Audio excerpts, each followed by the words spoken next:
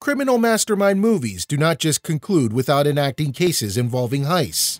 And let's not deny the fact that the way that these crimes are portrayed in our favorite movies strangely play a great factor in adding spice and overwhelming amount of excitement to them, right? The way robbers meticulously plan out the crime, the jaw-dropping instances of seeing the enormous amount of money and other possessions that robbers lay their hands on, the moments of frustrating brawls between authorities and the criminals, and the mind-blowing execution of robbers in finding unbelievable escapes and breakouts are just some scenes that hold our breath unintentionally.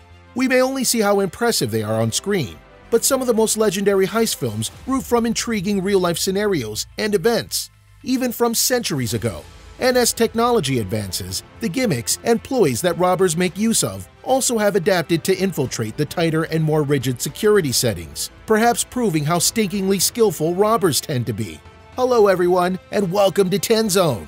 In this video, we'll be seeing the 5 most impressive heists that history is able to record. But before we get to the video, give us a thumbs up, subscribe, and hit that notification bell for future updates. Number 5. The French Termite Tunnel. Apparently regarded as France's crime of the century, which took place in 2010, the Termites Tunnel gave a huge blow to the French media when news of a bank heist in the historic Credit Lyonnais woke everyone up in the dawn of the 31st of March. According to reports, at least 22 million pounds of cash and jewelry were stolen after 200 safe boxes were emptied. What makes this heist impressive is the fact that this amount of money and jewelry was stolen only by 4 men who reportedly were wise enough to gain vault access through digging in a neighborhood cellar. It was also appalling that the gang was able to break through the cellar walls without creating any noise and vibrations, which suspectedly went on for several days without getting noticed by security. Investigation by the police also pointed out that breaking the vaults open were leisurely done based on how neat they were, and no signs of rushed blast was seen, which made them conclude that the gang was using pickaxes and flamethrowers to break the 31-inch walls of the vaults for several hours. These termite-like robbers made sure to destroy pieces of potential evidence by setting off sprinklers in the basement, which almost left the police with no proof. Number 4. The Train Robbery of 1963. If you think that robbing a train is impossible, well, apparently, on August 8th of 1963, a group of 15 thieves proved to the public that heists can happen anywhere and in any time, and even if it's in a moving train. After ambushing a train heading from Glasgow to London, the gang successfully manipulated the train's track signal in order for it to stop in a completely remote location. This heist was surprisingly executed smoothly by unarmed robbers who literally did the job barehandedly. But according to reports, they managed to knock out the train driver before escaping with over 2.6 million pounds, which is approximately equivalent to $61 million as of today's worth. They escaped into a hideout which later was unfortunately found out by the police, and while most members of the gang were prosecuted, the money stolen had never been recovered and returned to the rightful owners. The most impressive and shocking thing about this heist is the fact that although the masterminds of the heist were sentenced to a 30-year life of imprisonment, some of them were surprisingly placed in a pedestal after committing a heinous crime, such as Bruce Napoleon Reynolds, who worked as a consultant for a movie that was released in 1988 and eventually published a book in 1995 entitled The Autobiography of a Thief, the Man Behind the Great Train Robbery. Number 3. The Collar Bomb Bank Robbery. Typical heists that we normally know of are those involving robbers wearing awfully decorated masks, dark-colored bonnets, and long rifles across their chests. But this heist we'll be dealing with next is so unique that we can't just leave it out of our list. On the 23rd of August, 2003, a middle-aged pizza delivery man by the name of Brian Wells walked into a PNC bank in Erie, Pennsylvania, not with rifles or sharp knives in the hands, but with a ticking bomb locked around his neck. Although this robber was more immense than the usual ones, it was quite evident that Wells was not made for the job. What kind of diabolic robber would pass a teller a note saying, quote, "Gather employees with access to codes to vault work fast to fill bag with $250,000. You have 15 minutes," end quote, instead of just screaming at everybody at the top of his lungs to induce terror. Anyhow, he fled after getting the money handed to him, but unfortunately was caught by the state troopers after 15 minutes. It was at this moment that the other side of the coin was tossed, when Wells screamed that he was forced to do the heist and that the bomb around his neck was about to go off.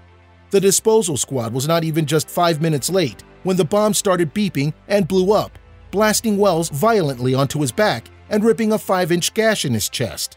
When further investigation was conducted, a 2-foot-long cane, which turned out to be an ingeniously crafted homemade gun, was found in the bomber's car.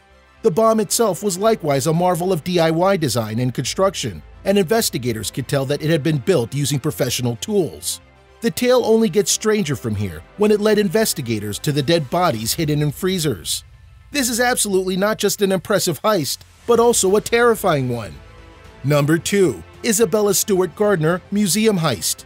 Museums are also a notorious location for heists, next to banks, because of the extremely valuable possessions housed in them apparently.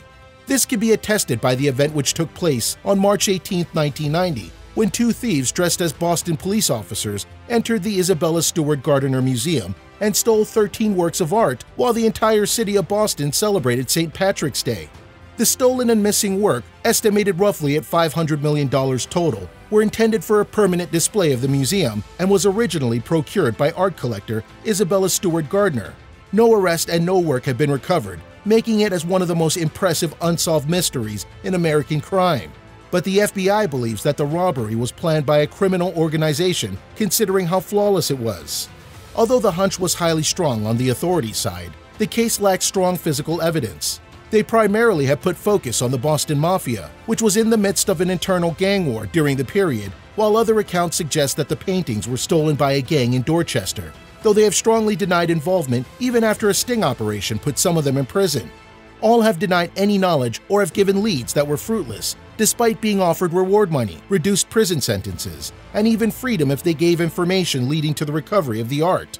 The museum is offering the largest bounty ever offered by a private institution of $10 million reward of the information leading to the recovery of the art.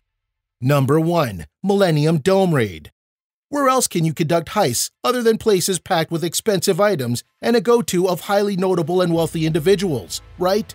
This final heist in our expose happened in 2000 when London had finished the construction on catastrophic waste of money known as the Millennium Dome, the famous Millennium Dome Raid.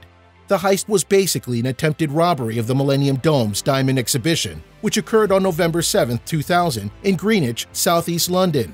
The local robbers planned to ram raid the De Beers diamond exhibition with an explosive smash and guns blazing to seize items on display, including the Millennium Star, a flawless 203.04 carat gem with an estimated worth of £200 million and considered as one of the most perfect gems in the world, an escape by Thames in speedboat.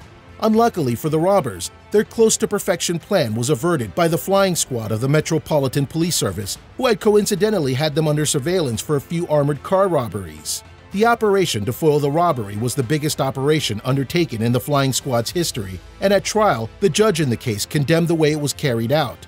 If it turned out differently and the robbery heist had succeeded, then it would have become one of the biggest robberies in history, with a haul of £350 million worth of diamonds.